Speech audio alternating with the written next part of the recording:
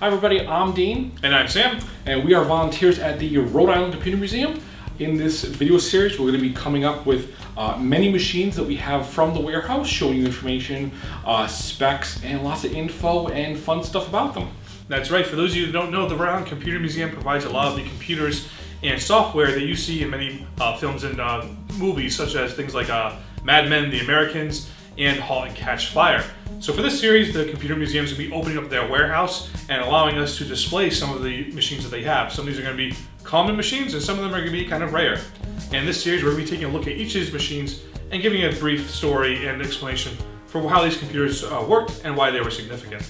So join us in these video exhibits. We'll be featuring these on YouTube and Facebook video platforms where you can catch them as they are released. So go ahead and subscribe to us, like the page, hit the bell if applicable, and we'll see you guys soon.